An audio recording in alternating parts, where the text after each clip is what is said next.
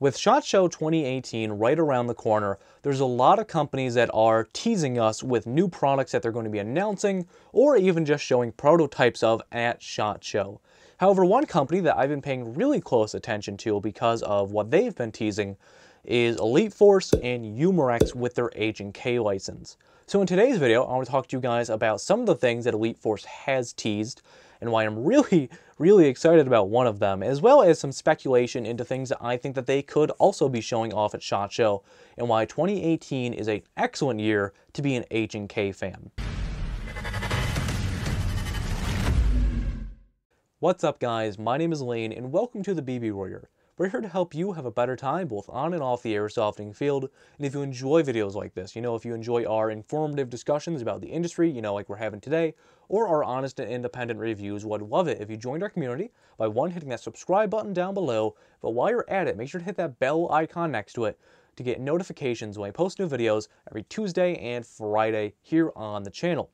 Now the first gun I want to talk about that was teased is their MP7.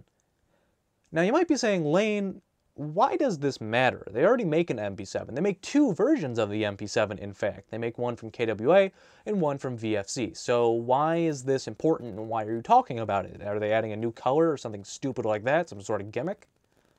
Well, if you look at the photo that they posted, if you look inside of the handguard of the MP7, those are battery connectors, which means this is going to be an AEG. Now, this is going to be speculation from here on out. However, the reason why I'm really excited about this is because it can have a good FPS on it. The ones that are already made by Tokyo Marui and Well, which I'm excited to see how they do a gearbox, if they're just going to copy the TM design, but Tokyo Marui can only have such a high FPS because of the laws in Japan. So Umarex has the potential to make this, that 340 to 350 range, which is more than likely because of the size of the MP7. They're going to want that CQB FPS or that 1 joule FPS for international sales. But if they wanted to, they could probably make this in that 380 to 400 FPS range. Now the CQB FPS is more than likely, and we don't know anything about price point because the only teaser that we have is a photo. But I'm really excited about this. In the last 6 months or so, I've really been into SMGs and SBRs, and I've typically been more of a long gun person. So I'm really excited to see, how this performs, what the price range is going to be, if it's just going to be like one of their competition guns or things like that, or if this is going to be like a really well-built airsoft gun. And as well, because these will be able to get into the US because of, the licensing rights with H&K and Umarex. It'll be easier to get a Polar Star or a Wolverine MP7. I have had my heart after one of those for so long, but once Bingo closed, I kind of gave up hope on it. So I'm hoping that, one of the shops that really specializes in custom HPA units like Airsoft Junkies is able to jump on this and put an HPA unit in it. But the next gun I want to talk about, which is going to be more important for you guys that do impressions, is their 416. Now, this isn't the regular 416 that they've been doing for a while. This is the HK416A5. So there are a few differences with the A5, which are really only going to matter to those of you who do impression kits. However, on the inside, that's where we're seeing the most change. Now, the internals for their 416s are going to be the Avalon internals. So you're going to have the upgraded gearbox, the upgraded hop-up, things like that, which I'm really excited for. And I know we talked about this in a previous video already. However, VFC has really been stepping up their game in 2018, which is why I've been talking about them so much on the channel. I'm really excited to see what VFC comes out with this year. And there's a lot that they haven't talked about already that we'll probably learn at SHOT. Now, a gun that I want to talk about, which again, this is just speculation and me giving my prediction for SHOT Show, I wouldn't be surprised if they talk about the VP9.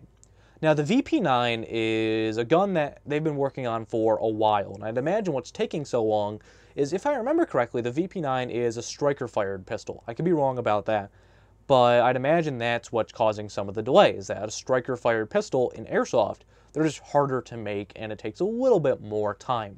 However, I got to feel one of the samples way back in 2016 at Faded Giant, and it felt like the grip on that gun was made specifically for my hand. I didn't want to let go of it. I was ready to buy it right there. I mean, this was like the most comfortable handgun I have ever felt. It's probably because of the finger grooves, and I'm typically not a finger groove type guy on my handguns. However, I fell in love with it. I'm not the biggest fan of VFC's gas blowbacks. They are getting better, but I still like other models, but I'm very excited for this, and hopefully they talk about it, because I've wanted it for just so long. Now, two things that I think that they're definitely going to talk about at SHOT Show are, one, the Glocks that they're coming out with. It would be foolish of them not to talk about these at SHOT Show. Hopefully they give us a set-in-stone, concrete release date. They're originally, a lot of people were talking about Christmas. That didn't happen, obviously, and now February's the kind of thing that I've heard. So hopefully these come out soon, because I really want to get my hands on them for some reviews and testing. But besides their Glocks, which hopefully they talk about some new models they're going to do, I know a lot of people want to see like the newer generations, like the Gen 5 Glocks being made into airsoft, or, you know, some different models like the G18, maybe some of the smaller, you know, subcompact style of guns. But something else I think they're going to talk about, which they've already released but not a lot of people have been talking about, is their competition grade MP5s. Now, these are made by Cyma, so they're pretty good for their price range, and they're in about that $160 price range. However, they do have a few models that are coming out.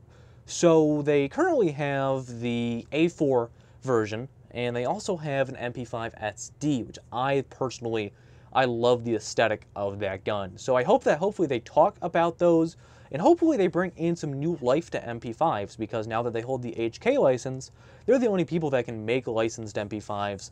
And we just really haven't seen that many of them for a while. I mean, they got rid of them. Hopefully they bring back like the MP5K.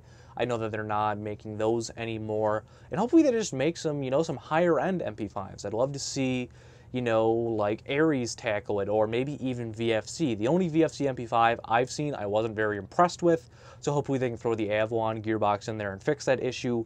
But I hope that they talk about some new models.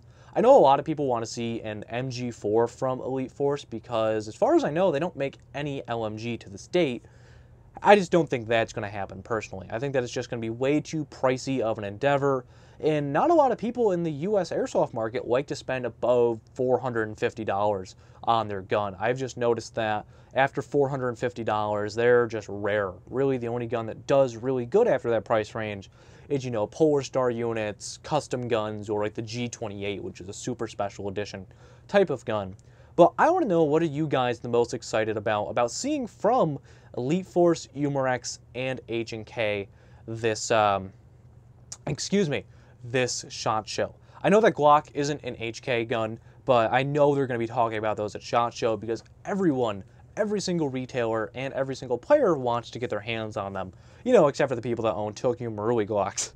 But that is going to do it for this video, guys. Again, make sure to let me know what you are most excited about at SHOT Show, and would you like to see a prediction video for SHOT Show? Maybe you'll bring a few people on and do a nice collaboration live stream.